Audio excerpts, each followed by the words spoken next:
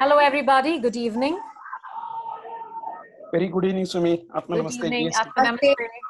Yes, we'll give time to others, and we'll come with your questions, so you can put it up in the chat in case there are many people. Yeah. So we'll go with the first question. Just give me a moment. Atma namaste, Sumi. Can I ask a question? You can mention your questions on the chat, sir. Okay, thank you. We can start with the first question while we wait for the others to join in. Sumi. Yes, Atma namaste. Camera to bond hai. Sumi, can I ask? Yeah, sure. Go ahead. While the others can put it down in the chat. Like, I got an image which is telling like 29 from 28 April. The session start at 6:30. And the password is the 1234. But before that, the session was over. So that ID and this ID is different. Yes, we had changed the ID. That is the one which we started off with. But since the limit for that ID is only 100, hold on. I'm going to just mute everybody for now. Yeah? Okay, so now we have to follow this ID. And what about that ID? 1 second. Yeah, I'll just come back to you. All right. So you won't be able to mute yourself. Just type your question. So I look at that and we'll continue. So the initial ID that we gave you, which is, yes, the password is very simple, 123, was basically a limit of only 100 people. And so the first day that we started, we realized I didn't know during the session, only later on I got a whole bunch of messages from different people saying others couldn't join. And so we decided to make a new account, because that was the account in Karnataka where we are doing Great Invocation every hour and the Twin Hearts every 3 hours. So that is still on. So from 6 to 6:30, we start off with the Twin Hearts and the Great Invocation. And then I come into this Zoom ID to continue the study group, because the numbers are much larger than 100. Yeah. And so there is room for a lot more to join in. Based on the requests of many others, we've made it a large number. So if you have others who still want to join, they're welcome to join even at this point and continue with the textbook of Theosophy with me. Yes. All right. All Atma Namastes for now. All right. How much time will it take for a soul to take a new body? All right. So from my memory, it depends on the growth of the spiritual growth of that particular person. So by the time you move from the physical life, that is with your physical body and your energy body, then you move into the astral life, then you move into your mental life. And then after that, when you go to the higher mental, which is called to make it a little bit more complicated, your causal part of your life, then only will you come back to take on a different body. So that period depends on the evolution, the spiritual evolution of a person. So it could range, you got to remember one thing, that these books were written more than 100 years ago, some of them even 140 years ago. And so man has hopefully evolved to an extent. However, keeping that in mind, the numbers given in Theosophy is about 500, 700 years to go through this whole thing before you could come back into a body. However, if a person is more spiritually evolved, they go through these phases of life in the astral and mental worlds very quickly. And therefore, if they want, they can reincarnate pretty quickly as well. Yes. So yes, there is time that is required as we start to evolve. All right. Okay. So let me see a lot more faces. Yeah. Nice to see all of you. Wow. Kolkata and oh, okay. We can see Bangalore and there's Oman. Wow. Thank you, people. Wow. Punjab.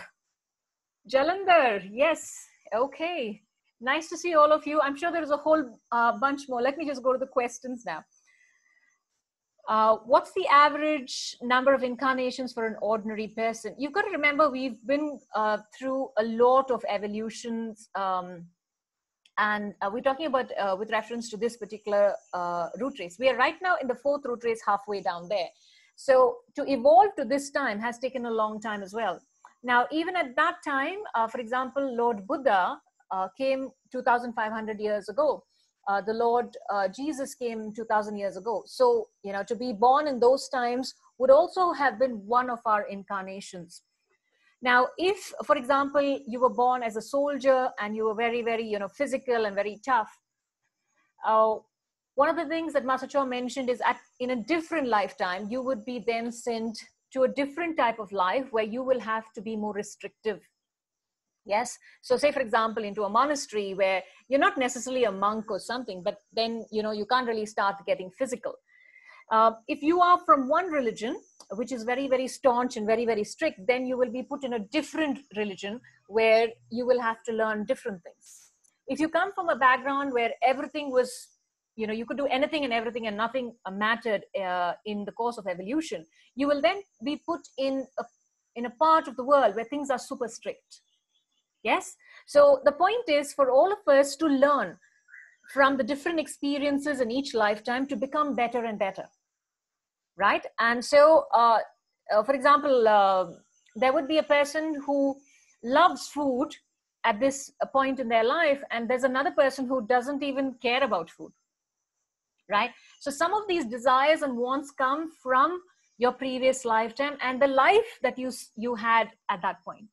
Yes. Now, say, for example, you came from a background where you barely got any food in a previous lifetime. This lifetime, you'll definitely want more, because the need to satisfy the body is somewhere still there in the astral body of the soul. Yeah. So just to go back to that aspect. All right. Then moving on. Okay. So let's look at where we are. Okay. We'll give people another 2 minutes and then we'll start. Question. When we offer money to beggars, people say we do not because their karma will pass to us. Okay. So let me give you an example. I think many of you might have heard these stories. So when Master Cho would come at the airport in Bangalore city, he would expect us to give him a bundle of 50 rupee notes. And of course, because it's Master Cho, we'll try and go to the bank and get really new notes. So we would give him maybe a bundle or two. And while he comes from the airport to say MG Road, which is about less than 5 kilometers, on the way, if you know most cities in India, we have what are called traffic lights. And at traffic lights, you have a whole bunch of people who come knocking at your window, especially if you're in a car. And so Master Cho will start taking out this bundle and there goes 50, 100, he just keeps distributing to whoever comes to the door. He continued to do this in other cities as well. And so when he was in Mumbai, and I think this is what Sudhir Bhai shared, he started to do the same thing. He started giving money. And before that, they started knocking on the door and Sudhir was trying to tell them to go away. And then Master kind of rolled down the window and started giving money. And he said, Master, don't do this because if you give it to them, they're going to come back for more. And he said, if you were in their position, would you like to be helped? And so he explained, Master, you don't know what they're going to do with it. They might drink with it. They might do all kinds of other things. He says, if you were in that position and you couldn't earn for yourself, would you like someone to help you? And so he says, when you give that money, you're giving it to help someone. And your karma ends there. That's it. Now, when that person takes the money from you and what she or he does with it is not your business, is not your karma. Now, yes, maybe because of certain things that happen, you might think maybe money is not the best thing to give. So you might decide to give fruit or you might decide to give biscuits. Interestingly, once you start doing that, when you go to the traffic light, those people will stay away from your car. Because they don't want fruit, they do not want biscuits from you, they want only money. And of course, it cannot be a 1 rupee coin in Indian terms, it has to be much higher. They'll give it back to you, right? But one of the things that I also learned from that is to try and teach your children also to learn to give. So if you have a child in the car with you, you have your kids sitting with you, give them the money and tell them, give it to that person. So they also learn to start giving. Right? So it's not just for us to learn to give. And so to answer your question, your karma ends when you give because you are giving out of the goodness of your heart to help someone. What they do with it after is not your business to an extent. However, if you know that what they're going to do is not helpful, then how will you still continue to provide something for them that would be useful. So that is left to your discretion. Yeah. Can we have the IDEO chat group for GI?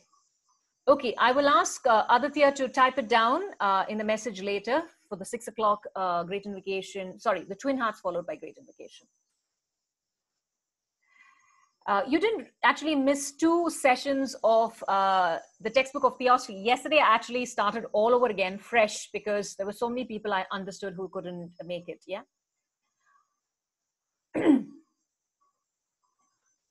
Okay, something about integral healing by Sri Aurobindo. Mother says she was in Japan. There was a big spread of H1N1. Mother who was in Japan, she got infected, and based on that, she could control the infection of H1. All right, thanks for that sharing, but I'm not too sure what the question really is about that. I'm sure because she is so much more evolved, she was able to deal with it. Maybe there were other things that the mother did because of which she could control the infection in her body. Okay, Aditya has messaged here with reference to the ID. Any such miracles in coronavirus? Well, a lot of people, we've had about 9 odd people who've recorded it in the Delhi Foundation. Healing has been done to them and they have been cured of coronavirus. We have several cases. My husband and I have just healed a person who was positive, and with healing, they have to do 2 tests in that particular country, and both are negative today. So he's fine. So yes, there are many cases where people have started to heal victims of the COVID-19, and there have been amazing results.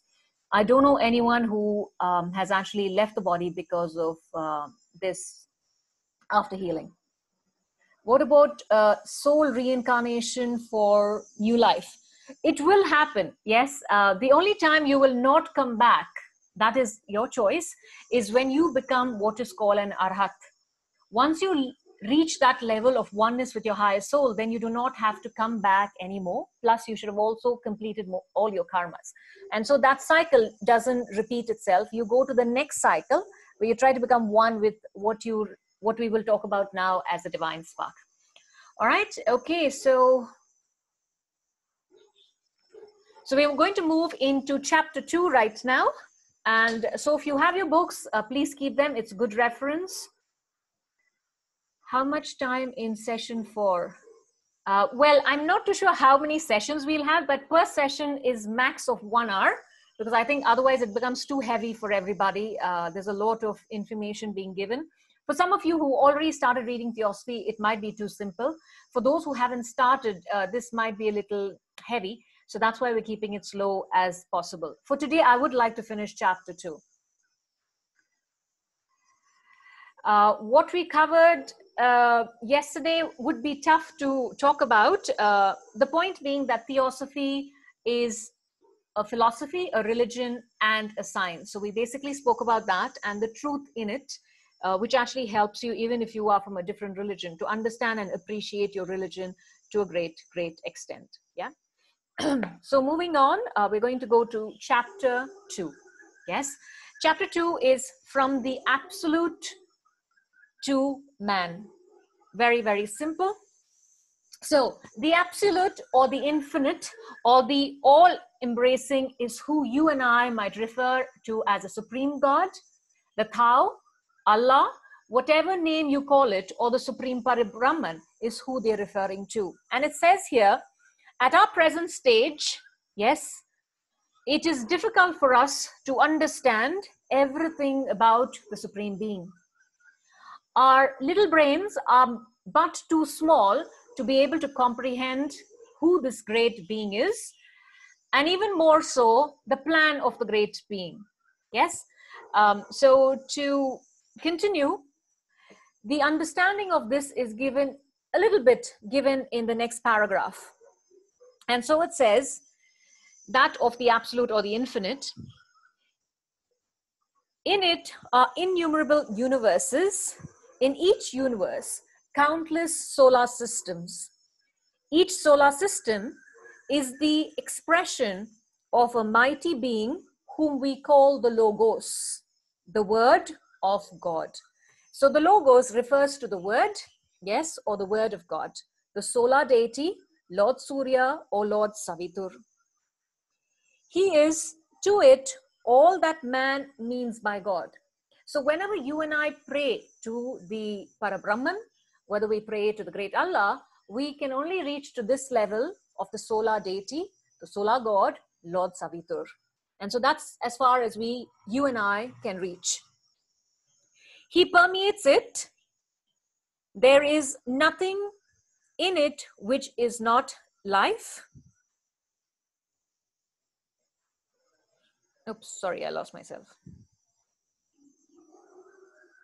Sorry, he permeates it. There is nothing in it which is not he. It is the manifestation of him in such matter as we see. Yet he exists above it and outside it, living a stupendous life of his own among his peers. We're talking now of the solar being, yeah? Living among his peers, as is said in the Eastern scriptures, having permeated his whole universe, with one fragment of myself, I remain. Yes? And so I'd like to refer to Grandmaster's Existence of God. And he says, I think it's much more simplified here, where he says, the presence of the Supreme God in the sun and in the solar system is called the solar God. In the Indian tradition, the solar Parabrahman is also called Lord Surya or Lord Savitur. In the Egyptian tradition, Amen-Ra, Ra means sun, Amen-Ra means solar God.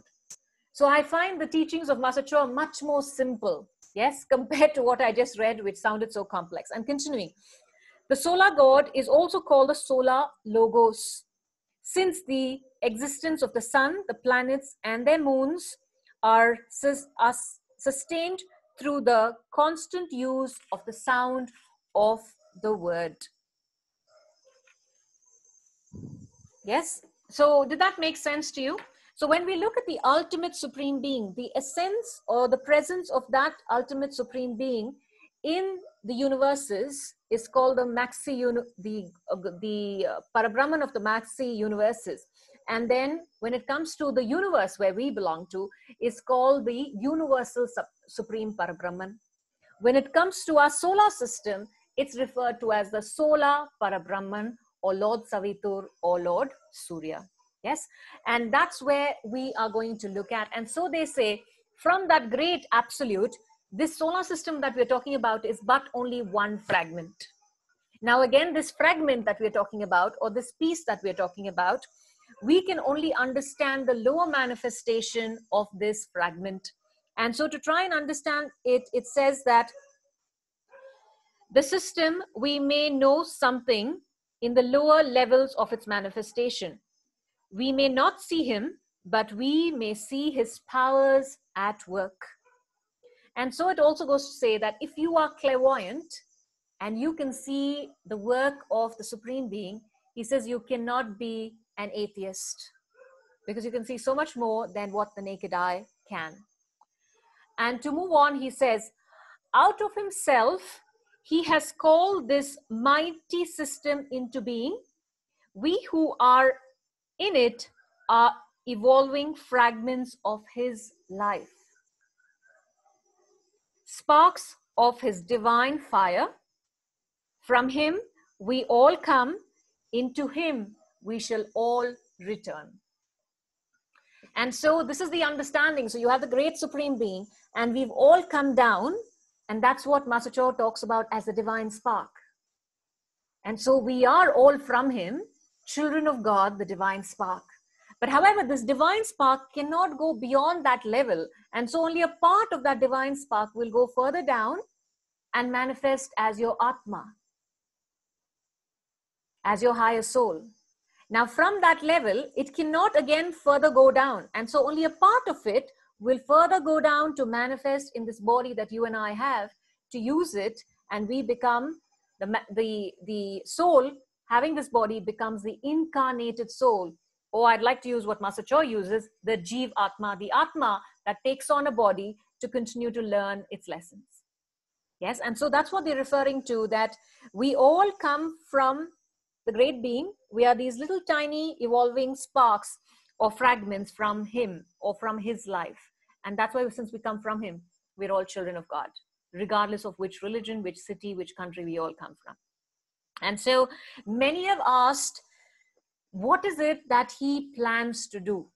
So what is it? What is all this about? And so people have tried to understand this, but it is more difficult for this little brain of ours to actually understand this. Yes.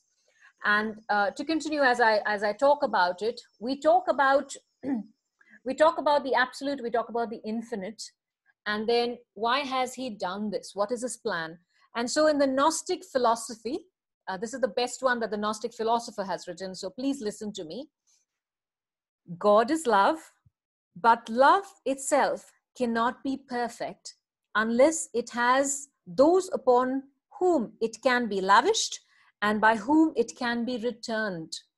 Therefore, he put forth of himself into matter, and he limited his glory in order that through his natural and slow process of evolution, we might come into being, and we in turn, according to his will, are to develop until we reach even his own level. And then the very love of God itself will become more perfect, because it will then be lavished on those, his own children, who will fully understand and return it. And so his great scheme will be realized and his will be done.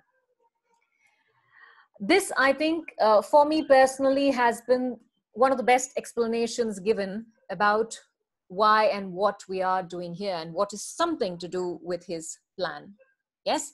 So coming back, so when the essence of God or the presence of God is in our solar system, it's called the Solar Parabrahman or the solar God. And from that, he says that God, he puts himself further down. And then when he comes, he manifests then as the threefold. And so this is why in most of our texts, including Grandmaster Choa's teachings, we then move on to what is called the Trinity, yes, or the three aspects. And so from the absolute coming down to the solar system level, from there they say it further goes down into the three, yes. To the absolute, it is only but three facets of himself. But to us, they are three separate because they each have their own roles to play. And so it's called the threefold, it's called the Trinity in some religions, it's called the three aspects. Now from these three aspects, it further goes down, yes, and this evolution of, so if you look at it, you have the three aspects which we call divine light, divine love, divine power, yes.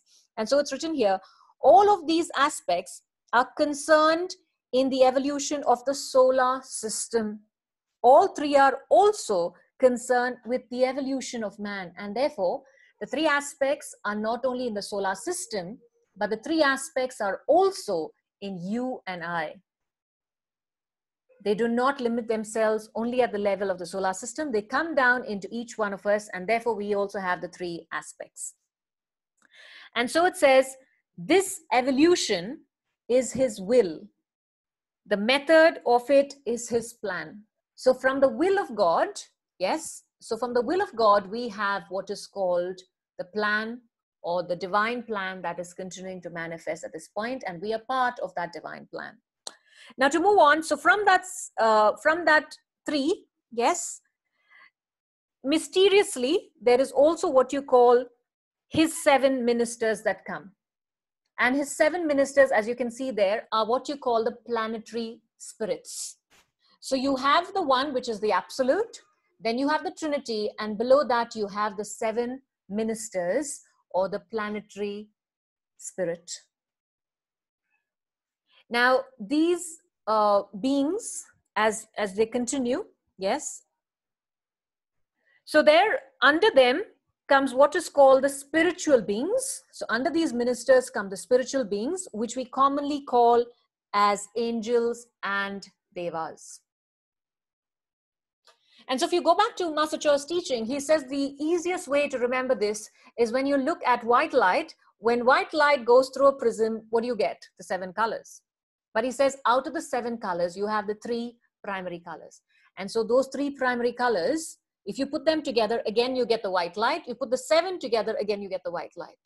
So from the 1, you have the 3, and from the 1, you also have the 7. And you'll notice the same thing happening also with reference to what we're talking about as we go on. All right. And so we have the 7 ministers. Under them come the spiritual beings, which we most commonly call the angels and devas. So what do these angels and devas do? Now, there are so many, and there's a huge hierarchy in them. Now, overall, we cannot understand all their functions. However, with some of them, we understand they are intimately connected with the building of the system and the unfolding of life within it. Yes. And so yesterday I referred to one of the books that I read, and I think it was also written by Bishop Leadbeater or C.W. Leadbeater.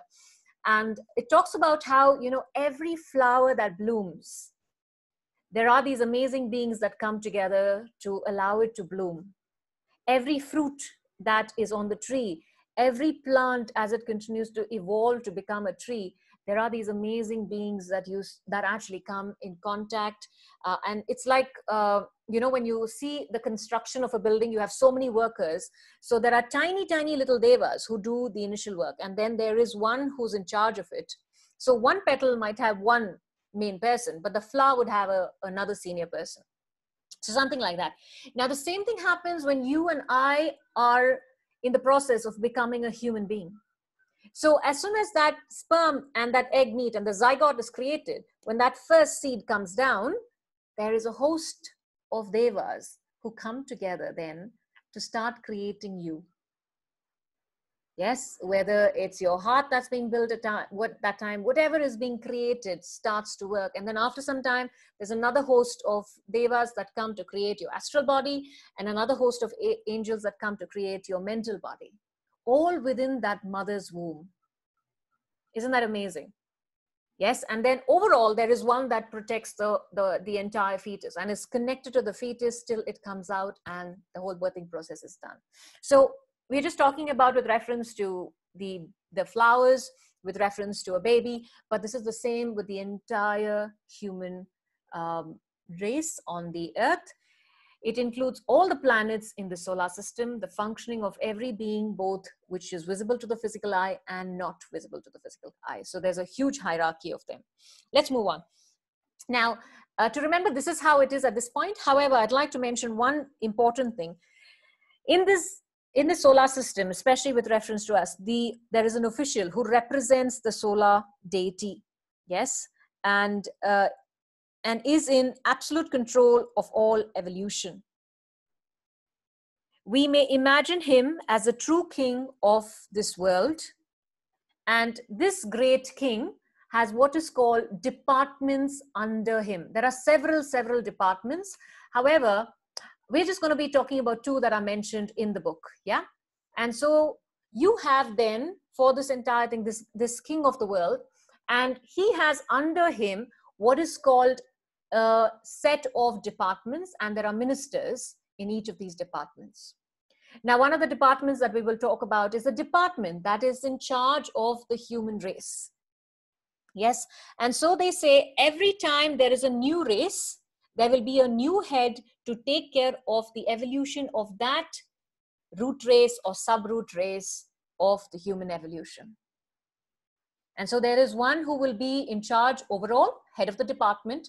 But under that, you've got to remember everything now becomes 7. So there are 7 root races. And so for each root rate, and each root rate has further sub races. We'll come to all that later. But the point is, there will be a head that's like the founder of that root race. And that great being will remain with that root race till it continues its evolution. And then the next one will come to take care of the next root race, or the race that is to be formed. Oh, nice doodling there. All right. Now, just to continue with this a little bit, let me just add that here and then I'll go back. Okay. So in the early stages of development of our human race, yes, the officials in the hierarchy, the higher part of the evolution of our human race, were basically beings that came from other races that were far more evolved than ours. Reason?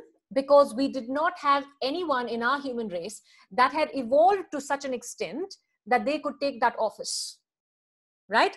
Now, say for example, and I'm not sure if it's an apt example, but say for example, when the British came here, they felt that there was no one here that could actually handle, say, construction of roads, construction of the buildings that they liked. So they would have had their own English head, but under them they had all these workers. But as the Indians started to become better and better, then slowly the Indians started getting higher and higher posts. Do you understand what I'm saying? So it's something like that. So in the human race, we did not have anyone who was so spiritually evolved. They had to be evolved at the level of what you call an adept. We'll come to all that later. So until and unless you reach that level, you cannot take that post. And so in the initial days, these officials were all great beings that came from a much more evolved race than our own, to help our race evolve. Yes. Now it went to a point later that they realized it's time, almost after the fourth root race, halfway down, they realized, you know what, I think the human race, you better start coming up with one. And this is something I shared in last weeks when I had certain sessions going on. And there you realize that there were these two brothers who decided, in our entire human race, there were just these two. I'm not talking about blood brothers. I'm just talking about two brothers, two souls, if you can call them, who then decided they were ready to take this on, right? And so out of them, it was Lord Gautama Buddha who decided, listen, I'm going to take it on. And it was a strenuous task, but he decided to take it on and do whatever it was that was required. And at that point, he continued to do whatever it took, many, many incarnations, till in the last incarnation, he was born in the north of India. He was already at that point a bodhisattva. And through that entire incarnation, he moved from a bodhisattva into a Buddha. And so he became the first in our entire human race to have reached that level, yes, which was usually given to people who had reached the level of adepts from a different, more evolved race, yeah, or evolved parts of our own solar system. Okay, so we'll come back to this again. So just for your understanding at that point, I'm going to go back again. All right, so where were we? Yes, and so we come to the second department. And so the second department that we would talk about here is the department of religion and education. Yes, and so this particular department, if you look at all the great teachers in history that we are aware of, yes, whether it's the great Zoroasters that came, whether it is Lord Buddha himself who came, or Lord Jesus or the Lord Christ, whether it's the Prophet Muhammad, whether it is the great Lord Mahavir, any of these great teachers who came, you know, Confucius, all these great teachers came from this department. And so the basis of all their teachings was the same actually. However, their teachings, even though the base, the truth was the same, depending on the human race at that time, they would have to give the teachings in a certain manner. But if we look deeper into the teachings, which I think for most of us, when we start doing Master Choice courses, we realize, oh my God, there is so much similarity. Yes, we start to understand, yes, actually the basis of all the great teacher, whether it was a Lord Krishna, whether it was a Lord Jesus, it's the same. And so going back, so for example, if you look at the Hindu religion, which is really, really ancient, the philosophy of the Hindu religion is so old. They say that we have, 300 crore gods and goddesses. But my point is, what was the human mental capability at the time when Hinduism was given to the human race? Yes. So Master Cho says at the time that, for example, a certain religion was given, say, for example, it's this one, we're talking about Hinduism. He says the human race is equivalent to who we call today young children in kindergarten or in the nursery. So I'm going to repeat myself. Some of you would have heard this from me. And so he says, when you want to teach a child who's going to the nursery, yes, the concept of what is, say, a rectangle, yes, or what is a circle, how do you teach them this? The only way to teach little kids concepts like that is to either show them, like I did right now, or to draw it. Yes, and or actually show them physically, okay, by the way, that is a circle out there, that is a rectangle, that is a triangle. And so little kids need form to understand. Also, with little kids, they love stories. Yes or no? If you tell them stories, they can sit and listen to the concept even better. And so going back to who you and I were at that point, the only way we could understand the concept of the Supreme Being or the Trinity or any of that was if it was in a form. And if you said God was everywhere, then that person said, oh, if God is everywhere, then I worship everything. Yes, from the earth to the air, to the water, to the sand. So if you look at the tribals, if you look at people that still continue to do this all over the globe, there's nothing wrong with what they do. Sometimes I think these people are more in touch with the aspect of God, and the respect that they give to Mother Earth, to the water, to the plants, to the trees is truly amazing compared to us who are supposed to be so much more evolved. Yes, and so the concepts continue to stay there. However, as we started to evolve as a human race, then the teachings started to change. And the most recent of all has been the teachings by Prophet Muhammad, where God is formless. And the teaching says you cannot connect to anything that has a form. So they're trying to head to that part, because still then people still got stuck with form. Even in the Christian tradition, partially, which is slightly older than the Islamic religion, still has certain forms. Yes, but here they realized, and what Master Cho mentions also, sometimes people got so caught up with all these images and idols that they forgot the Supreme Parabrahman. And so one of the last religions was, listen, go back to the Supreme Parabrahman. Worship the great being. That was basically what they were trying to say. All right, so coming back. So all the teachers came from this part, and the teachers came from what you call the Great White Brotherhood. Again, the adepts. Yes, because obviously they had to come to that level. Only then they could take this particular role. So let's move on. Is it okay so far? Can you put your hands up if you can, if it's okay? Not too crazy? Okay, so I can see quite a few hands. The others, I'm assuming your hand is just invisible right now. It's okay. All right. Thanks for the blue hands as well. All right. So let's move on. So we're talking about these two departments that were created. And therefore, let's look at these two departments a little bit more. And then more or less, we're going to finish off with this chapter. And so let me read a few lines from here. Therefore, all religions have contained a definite statement of truth, and in its fundamentals, this truth has been always the same. The inner truth has always been the same. However, based on the human race, it has then taken on certain shapes, yes, and certain, in some cases, even confusion and a lot of contradiction. And so he says, for the teacher is always one sent from the great brotherhood of adepts, and in all its important points, in its ethical and moral principles, the teachings has always been the same. So they repeated several times to help us realize and maybe get it into our thick skull that the teachings are actually the same. The truth is the same. That's the baseline for all the religions. And so it says, there is in the world a body or truth which lies in the back of all religions.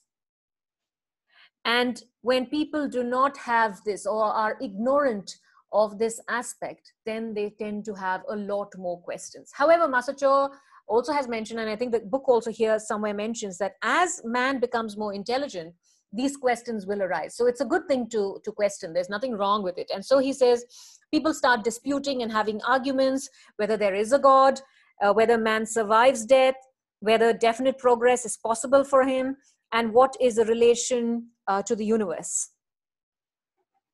And he says, for those who really seek to find these answers, he says, when you make the effort, you will find the answers. Right? For some of us, it might just take 5 years. Some of it might take more than 15 years. And so I remember there was a student, I think somewhere in Iran, he's a Sufi student, and he came to do the Arhatic prep class. I think it was with Acharya Dani and Sriram. And at that point, he was so amazed by the valuable teachings that the course was giving him in 2 days. He says, can I share with the class that what you are teaching me are the questions that I have been seeking and searching globally for 17 years. And we are so lucky. We just sit in that class 2 days. Yes, it's all clear. I understood. And you go back not realizing the value of what you've got. And for him, it was so precious that I don't think he ever stopped probably practicing. I don't know the man to question. But I think, when you take the trouble for looking for the question and seeking the answer, rather, you have to have the right question to seek the right answer. And then when you find it, it's so valuable, it's so precious. But when it just falls in your hand, sometimes we all take it for granted, right? And then we realize, oh my God, Master, what you've given us is so much more simple. So every time I read this book, I'm like, oh my God, what he's talking about is so much more simple in Grandmaster Choa's, either the Soul book or the Arhatic that he's given us, the notes there. It's truly amazing. So let me move on.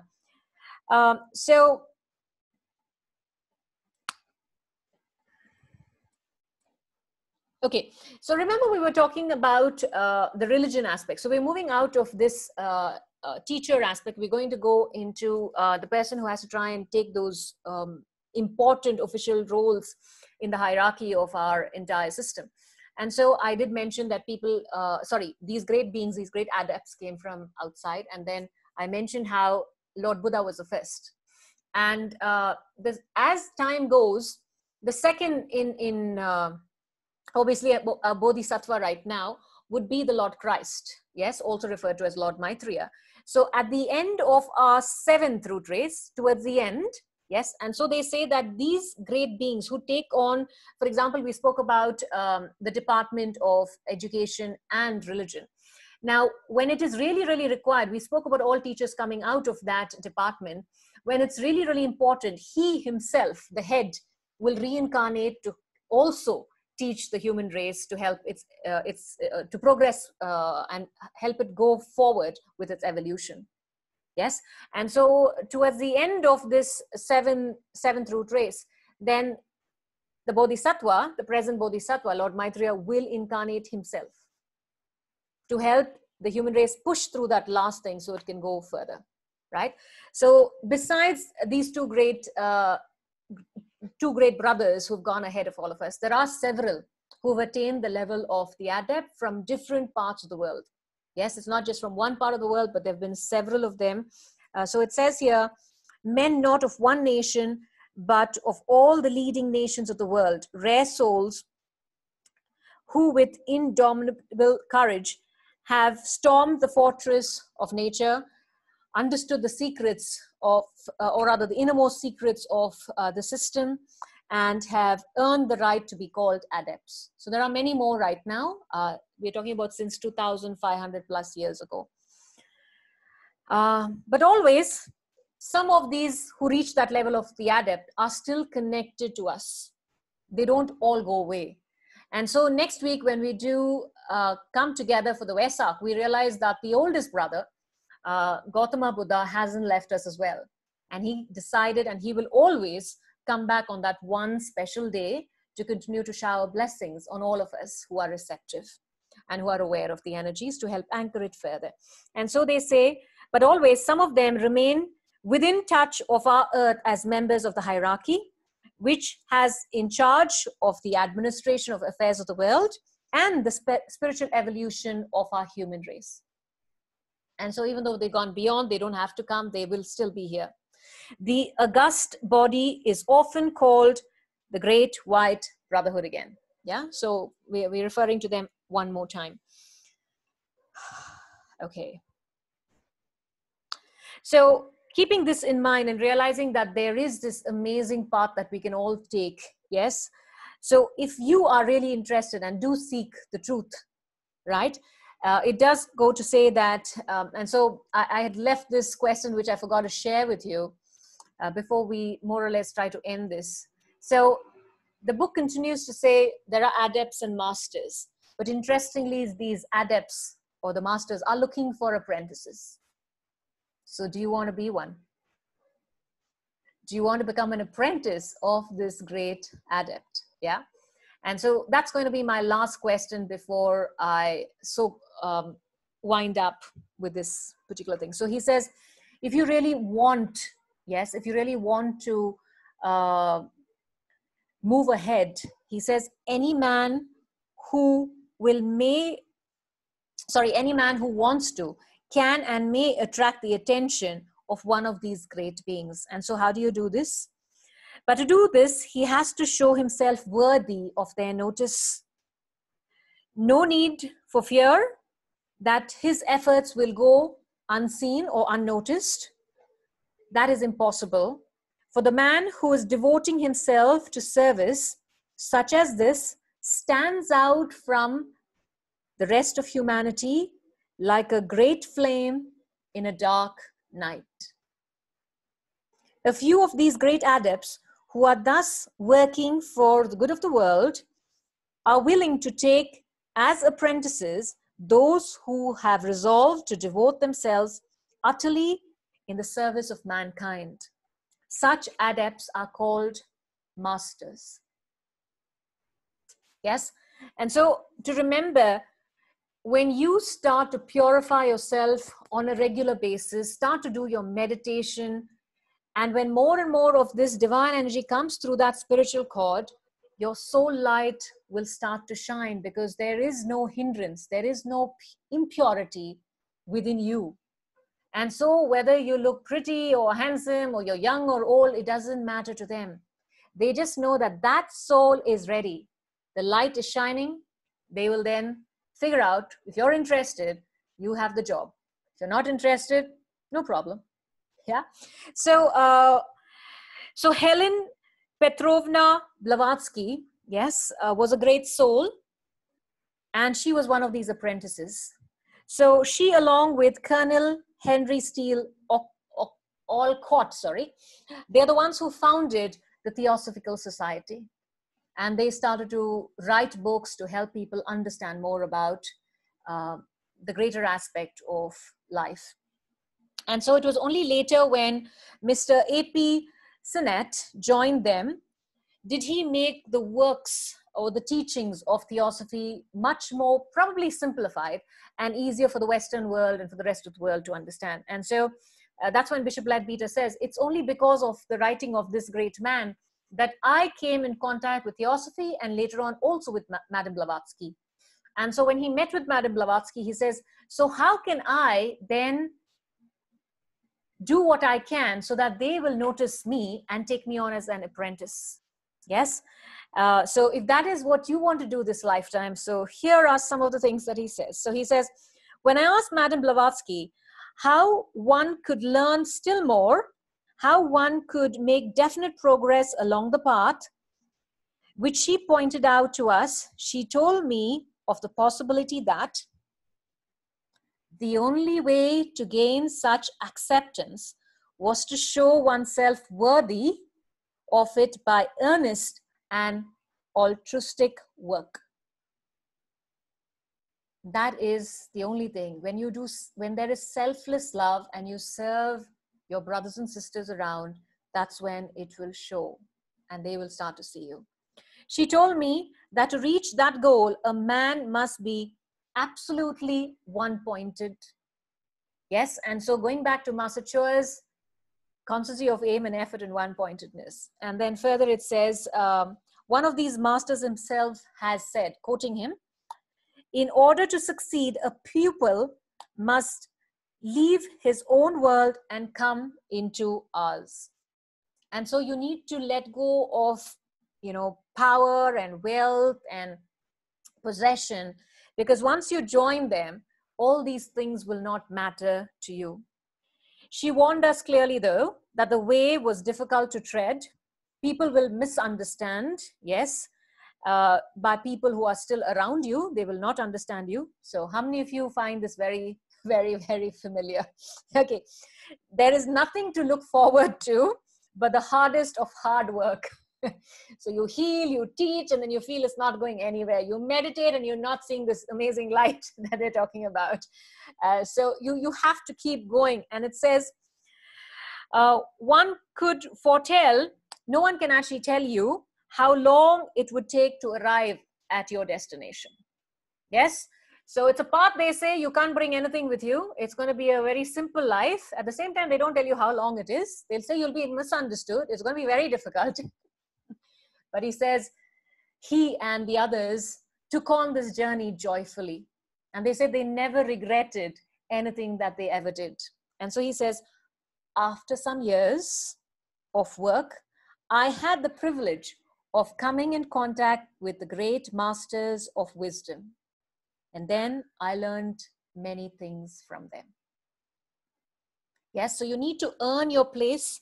You need to be able to find that point, and then you will go, and then they will teach you a lot more, some of which you have, because of your progress till that point, have understood, and you realize, hey, this is how it works. But the other part that they tell you will be something that you can deduce because of what you've already gone through, but you take it on as a hypothesis, which we spoke about in chapter 1, to further take it to a different level. Yeah, and so so to attain the honor of being accepted as an apprentice of one of the masters of wisdom is the object set before any student. But this means a determined effort. So earlier they said one-pointedness, now they're saying effort. So going back to constancy of aim and effort and one-pointedness. So you will have to be willing to put in all the necessary effort. The knowledge is so transcendent that when a man grasps it fully, he becomes more than man, and he passes beyond his kin or his brothers and sisters around. But there are stages even in this progress. Yeah. And so to almost end the session, let me go to the stages. So it says, it's like a ladder of evolution. The primitives stand at its foot. We who are civilized beings have readily climbed part of the way, but those we can look back and see, but though we can look back and see rungs of the ladder below us, which we have already passed, we may also look up and see many rungs above us in which we have not yet attained. So when you look at a ladder, you have those steps. So you're on one step. Yes, but when you look down, you realize, oh, wow, I've already finished 5 steps. But when you look up, there's a lot more that you have to work towards and move up. And so he says, just as men are standing even now on each of the, let me just call it steps below us, so that we can see the stages by which man has mounted or climbed. So also are there men standing on each of the steps above us, so that from studying them, we may see how man can mount or climb to the future. So because they've gone ahead of you, yes, you know that there is a way to get up, and there is literally someone one step ahead of you. Yes, so they can always show you the way. So those who stand high above us, so high that they seem to us as gods in their own marvelous knowledge and power, tell us that they stood not long before where you and I are standing now. And they indicate to us clearly the steps that lie in between, which we also must tread if we would be as they. And that's the end of chapter 2. Yes? All right, I hope that made sense to you, and it wasn't too heavy and too crazy. So we have a couple of minutes. So let me see if I can unmute. Okay, so someone who wants to talk, if you put your hand up, I'll try and unmute you. I think that will be the fastest way. So, because I have so many hands already because of the earlier thing. So You'll have to remove those hands and tell me who wants to really talk.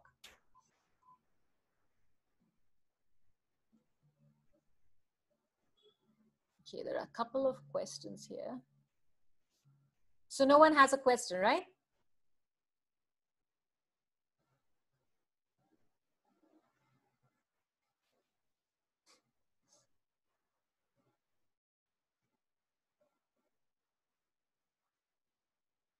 Okay, I'm going to unmute you for a bit.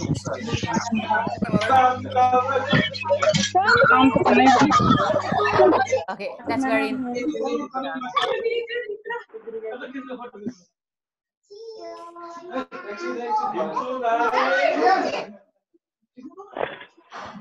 Okay, I'm not too sure who that is.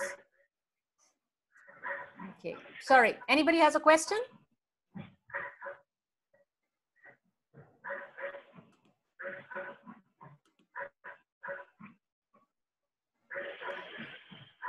You can. Hello. Sumi? I have a question. Hold on. Yeah, now you can unmute yourself and come back, please. I was trying to just reduce the noise on that one particular. Lakshmi, I had sent a question to you privately. It was not on the group. I don't know. By mistake, I have sent it probably. All right. So do you want to elaborate that question? Because there are several here. I'm not. No, that was related to yesterday's discussion. You said if you have a physical problem, you had to tithe for that, specifically for that. How is that? That is number one. And one more question. Do we have to necessarily do 10% of your earning? What if, because, Yes. current situation, I'm not able to give 10%. So what? I'm into financial problem. All right. So the first thing is, if, say, for example, you have a problem with your intestines, then you try and find an organization that helps people with intestine issues. Now, this is based on my personal work with Master Chua. So, for example, there was a gentleman who had intestinal cancer back in the States going for surgery. And Master Chua asked him to get in touch with me. And Master Chua says, when the money comes, you have to use it purely for surgery of the intestine. So since I had contacts with hospitals here and also with some Rotary people, we were able to find several places where we could get this surgery done. And so it didn't stop there. And then he would send me, you know, someone else who had a different issue in a different part of the body, a heart, and different things like that. And so I realized that when you have a condition of a certain type, then you need to do that. Now, let me give you another story. This was in Hyderabad. There was this young girl who was studying medicine, and in the process of that, they have to look at their own blood. And when she looked at her blood, she realized that she had something wrong with it. And when the professor looked, they realized that she had leukemia. Now, her parents were already into Arhatic Yoga, so parents were very upset. Master Chua came to Hyderabad and they were like, you know, how can this happen? We've done so much for pranic healing. We've been tithing. How could this happen to our daughter? And then the trustees took them away. But the girl stayed back and she says, Master, what should I do? And so Master says, what do you need? And she says, I need good blood. And he says, well, that's what you need to give. He also assigned healers to do regular healing for her. So she would give all her pocket money and whatever money she would earn to the hospital's blood bank. And with healing and with what she did, a couple of years later, I think 2 or 3 years, she actually went to London to continue her studies. And I think 3 years later, I actually got a card. It was her wedding card. Yes. So things, basically you need to give it in that area if you can, if that's a possibility, or find an organization. For example, that's how MCK's Trust Fund or your local Food for the Hungry Foundation, if you belong to one, normally supposed to do, yeah, to try and help. Now, the second one with reference to tithing, especially when you have financial difficulty, like I said, your financial karma is really, really high. And so the story is from the Philippines, where this young man went to the priest at the church to say, I'm having difficulty. I have 5,000 pesos, and that's not enough for me to go ahead. And so the priest said, okay, let's have a contract. You give me 10% of what you earn, and let's see what happens. And so he says, you know, Father, I think you misunderstood what I said. I have only 5,000, and 5,000 is what I cannot live with. So giving you 500 doesn't help because I still can't live with what I already have. So either take it or leave it. So then he says, okay, fine, let me do it. He somehow managed to give him 500 every month. And in a year, he started to do much better financially. And after, I think, 3 years, he was then tithing 5,000. And so he realized, when I first went to the priest, I was giving only 500, and now I've gone to 5,000. Maybe I should negotiate with the priest. And so he goes back to the priest and he says, Father, can we look at changing this contract? He says, no problem, we can. You go back to how you were before, and you can give me 500, no problem.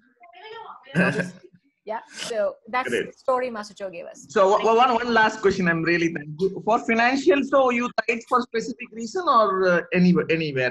No, you see, one of the things that I would look at doing is to try and find, especially maybe after the COVID-19, there are going to be a lot of smaller organizations who are going to be financially in debt. So if you can find people in villages, where they need to pay something very small like 500 to get out of their debt, or someone with just 1,000 rupees, which may be easier for you to give. When you help someone come out of their debt, the law says you will then come out of your debt. You understand what I'm saying? So if you can find something like that, it would be easier. Okay, great. Thanks a lot. You're most welcome. Yes. Could you just explain me about Master told 150 years for our root race? We must actually work fast because in 150 years there will be a change. What does he mean by that change? Okay, I'm not too sure what you meant by the root race here. All I know is that Master Cho has a plan for heaven on earth in 150 years. Yes. Now he says heaven on earth can be attained if we go through this progress where you're able to bring in so many Arhati yogis, so many pranic healers, blah, blah, blah. And in the end, to be able to bring 3 holy masters is the ultimate level. And when that happens, there will be heaven on earth. Yes. Now, how is this to be attained? The only way that we understand at this point is for you and I to bring more and more people onto the spiritual path. Is it only our school that is going to bring heaven on earth? No, obviously not. Like I said, the great beings have so many pupils who are teaching in different paths.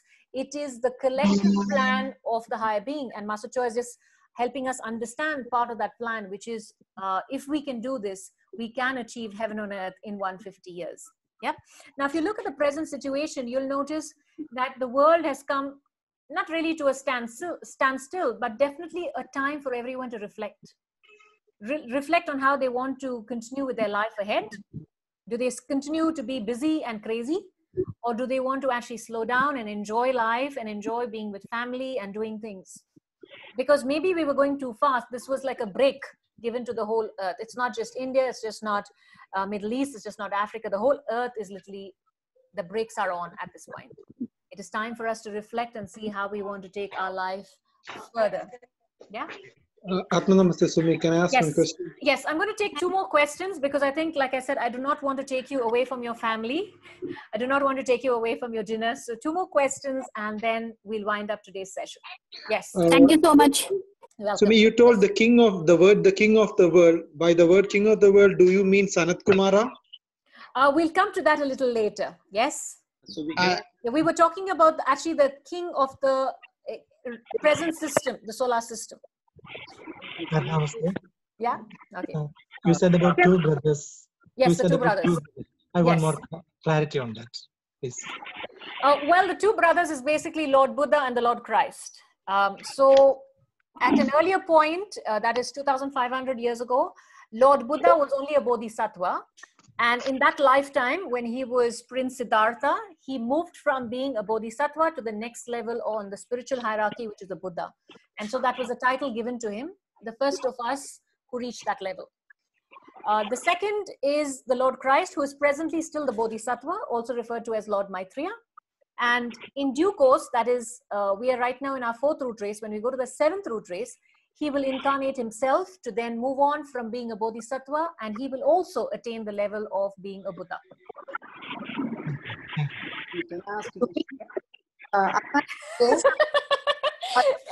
This reminds me of the CPS session. Last question. I think I'll have to get Sriram to come and say, Sumi, stop. Yes. The 4th ray, we are in root ray. Each day we are taking so many incarnation to come to this Yes, you definitely have. I presume that's Lakshmi. So we have gone through many, many incarnations to reach this point. So if you look at 7, so let me put that as 7. Okay, so we have 7, yes? We have come to the 4th and we are right in the middle. So we have just taken the U-turn. If you look at the evolution of any of the races, we are right in the middle point. We're taking the U-turn to go towards hopefully an upward trend. Yeah, so things right now should go much faster. And I think that we've already seen those of us who've been born for the last 40 to 50 years or 60 years, we'll realize life has changed really fast. Yeah. Thank you so much. You're most welcome. Yes, people, shall we end? I need to say a Thanksgiving prayer. All right. Thank you. Close your eyes, connect tongue to your palate. Feel yourself in the presence of the Supreme Being, who is referred to as the Absolute, the Supreme Parabrahman, the Great Allah, the Tao. Be aware of the countless blessings for eons of time all through our evolution that this great being has always showered blessings upon us. Feel gratitude, respect, and love to the Supreme Being. To our beloved and respected teacher, Grandmaster Chur Koksui, to Lord Maha Guruji Mailing, without whom none of this would be possible for us to comprehend and understand so easily and quickly. To all the great teachers of Theosophical Society, to all the great ones, to all the beings of knowledge, light, and power, to the great white brotherhood, to the host of angels and ministers of knowledge, of light, of power, to our soul and divine self, we thank you all for your great, great blessings. Thank you for your love, for your mercy, for your guidance, and your divine protection. We especially thank you for all the priceless teachings, for all the knowledge and great wisdom that's been imparted to us today. We ask you to help us to absorb and assimilate this knowledge. Good night. Take care. Bye-bye. And to use it to become better divine instruments for God. Thank you. Atma, namaste to everyone. I think someone is already saying bye early enough. But anyway, thank you everyone. Thank you, Atma namaste. Atma namaste, Sumi. Thank you so much. Thank you. Most welcome. Thank you. Thank you. Thank you. Sumi. Atma namaste. Atma namaste. Thank you, Sumi. Atma namaste, ma'am. Bye. Thank you. Thank you. Namaste. Thank you. If there are others who still want to join, and if they can catch up on the first 2 chapters, they're welcome to join. Yeah. Yeah. Thank you. Bye. Thank you. Bye. Bon appetit again. Enjoy your dinner with family. You too. Thanks. Bye. Heading. Is this the ID we join tomorrow? Yes, this is the only ID for the study group. The rest is for the Twin Hearts, the earlier one. Yeah? No, because the flyer study group ID, we were there and it did not work. Yes, that is the old one. What I explained was we had only a capacity of 100. This is a capacity of 1,000. So you can join and your friends can continue to join. No problem. Okay, thank you. Don't worry about coming late. You can still join. Bye. Take care. Okay, thank you. Bye. Bye.